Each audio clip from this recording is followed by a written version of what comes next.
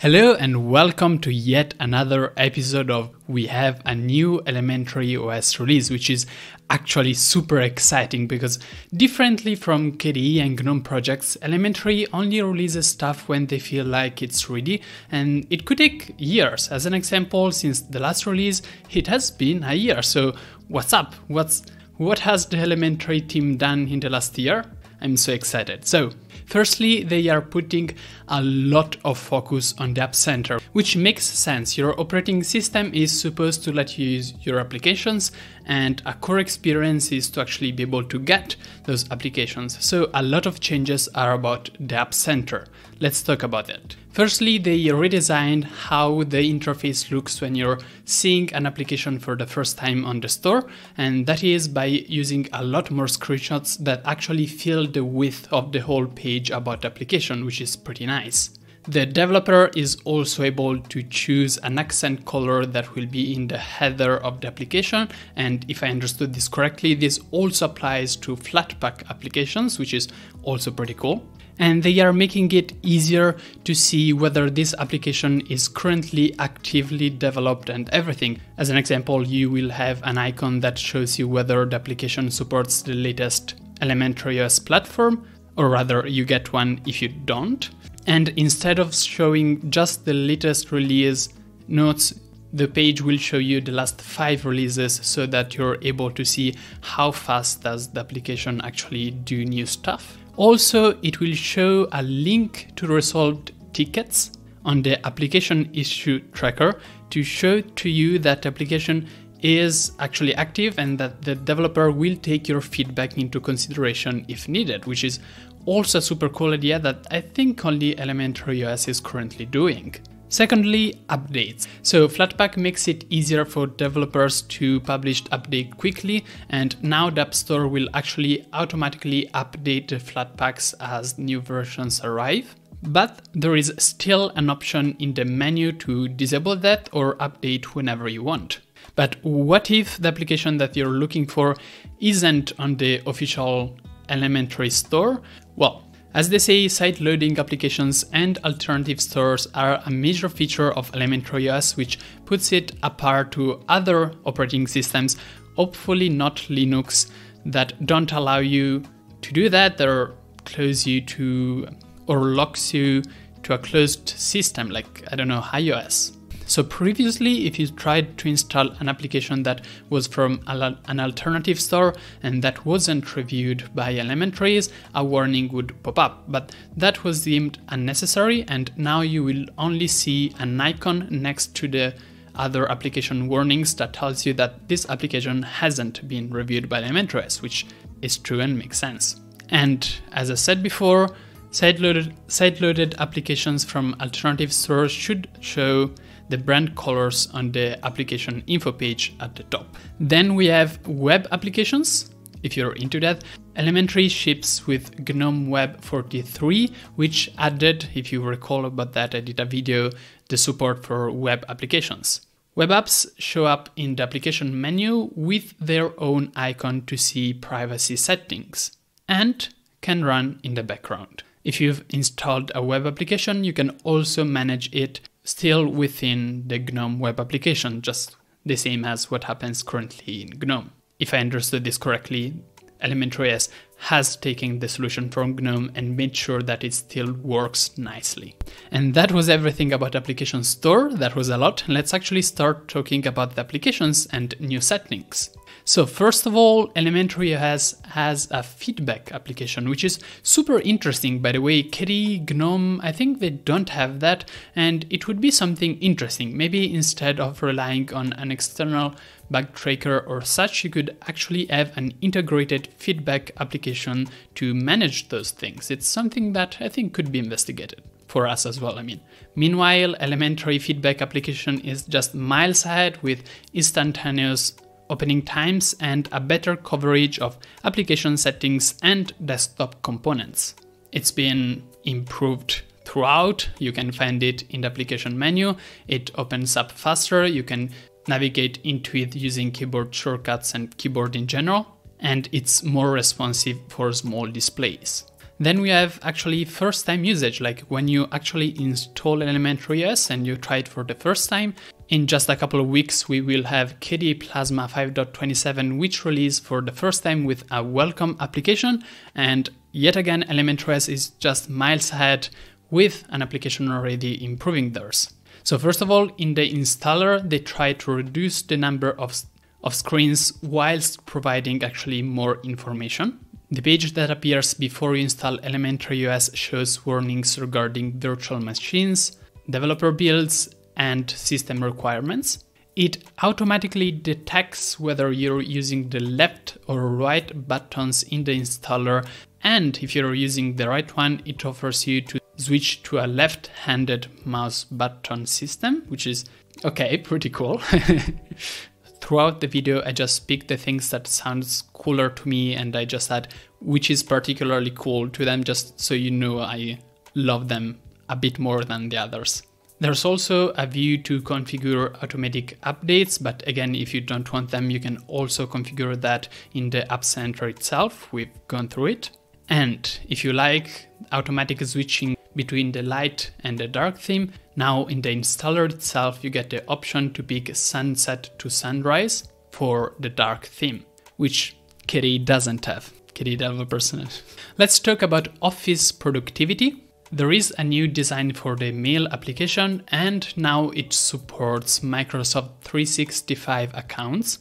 The Tasks application now has offline support, synchronizes remote lists when network is available, and sends notification when a task is due. Yes, I had to read, and this is particularly important. There is now the option to remove the default single-click opens an application, which is the default in KDE, is the default in ElementaryOS, but KDE might switch eventually to a double-click to open system, and ElementaryOS is adding support for double-click to open and single-click to select, like in Windows, which makes me unhappy because I think that single-click to open is just better. You have to get used to it, but it's better anyway. Again, for all applications in ElementaryOS that are taken from GNOME, they are updated to the version from GNOME 43. As an example, you have the document viewer and also the archive manager. So all the new features that you will see in GNOME 43 also apply to Elementary 7 as well. Next up, I've talked about how nice it is for Elementaries to have a feedback application, and apparently they take pride in following user feedback because they say that the feedback regarding the music application wasn't that good, and thus they have decided to rewrite it from scratch, which is just amazing. Like, oh, you don't like it? Yeah, let's do it again. The entire thing. Sure. Wow. Kudos. So yeah, the design is now much better. It follows what the user feedback said. And of course, they're still open to feedback. So if you want to tune in and say, no, look, do it again, please, you can do that. They will be happy to start the whole thing over, I'm sure. Jokes aside, there is improved support for reading metadata of the music files, such as track number and album art. It now works with system-wide controls, and it adapts nicely to small and big screens, so it's convergent. That's the word, convergent. Also, if you're watching a video, that one should also appear in the sound indicator alongside the music that you're currently listening to, or in general, other media players. System settings. We now have support for offline firmware updates, which is pretty cool. I think this has existed for like the KDE world at least, maybe the GNOME world, but I'm not sure. You do have the power profile management in system settings. It was introduced in the GNOME and KDE recently, like a couple of versions ago. Now it's also in ElementaryOS, and it allows you to choose between performance mode, energy saving mode, these kind of things. The multitask settings have been redesigned, and also now if you move the mouse to one of the corners, not only you can trigger an action, but you can actually select a terminal command to be executed when the mouse is put into that corner.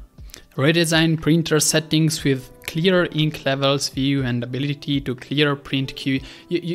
Cool stuff.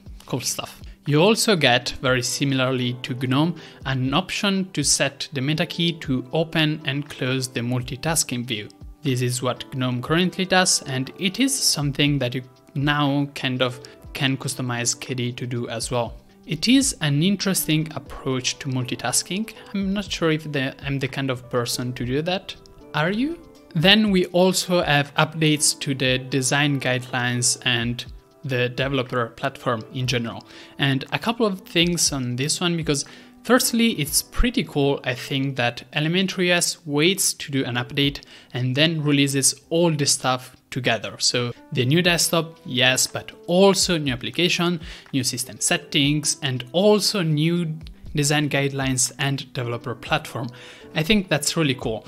KDE, again, to make an example, because I'm from KDE, doesn't do that. They release the desktop and then in a separate way applications, but not all of them. Some applications have their own publishing schedule, and then frameworks, again, in a different time schedule. It's not something I'm a fan of. From a promotional point of view, even, it's much nicer, in my opinion, when everything is released on the same point. And also, I'm very much a big fan of how ElementaryOS manages this developer platform, where ElementaryOS is actually an entire platform in itself, and they tried their best to be consistent in their design and to make sure to review applications so that they follow also the design. That is super cool and something to actually learn from. Big fan. So firstly, from icons, we have new icons you can use from, and it's the boring stuff. Like you have a computer fail icon, a preference, desktop theme, applications, new icons. Yay. Old icons are removed. And this is more important, there is a new application which is called the Icon Browser, which allows you to browse between all the icons provided by ElementaryOS. We have that actually in KDE, it's called Cuttlefish, I think.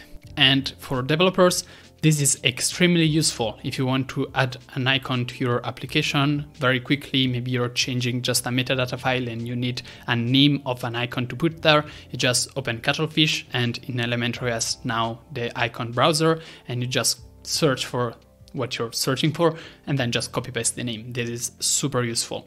Now ElementaryOS has its own app framework called Granite. Granite. In Italian, granite is the ice creams that you take, which are liquid. Okay. To be fully honest, I don't know anything of this app framework, but now it has been ported to support GTK4, which is cool. And the widgets now take the paddings and margins from the GTK.css theme for scaling purposes and responsiveness. Now, there is much more stuff in my notes that I was supposed to talk about, but it's incredibly boring. If you're a developer, go check out the app framework, updated one. You can find it, like the full API reference, on valadoc.org. That's where you should be looking at.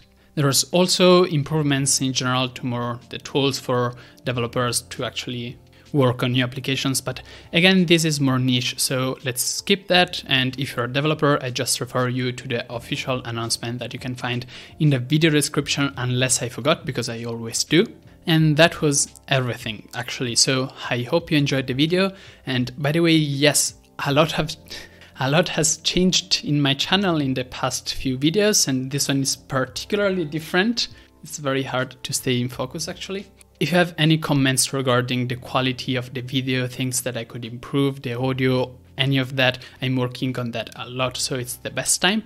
And also today is the last day of January, and that matters because each month I try before the end of the month to reach 700 euros in donations, because everything that I do, this channel, the new stuff that I buy to improve the quality of my channel and my KDE development, all of that is I'm only able to do that because of the donations. So this month I'm this close at reaching my goal, but I'm not there. So if you can tune in, please, something that would be awesome. I've got everything: LibraPay, PayPal, Patreon, Ko-Fi, anything literally. So if you want to chip in something, I would be super happy, and that would be awesome. So thanks everybody for following along. I hope that you like what I'm doing. So see ya.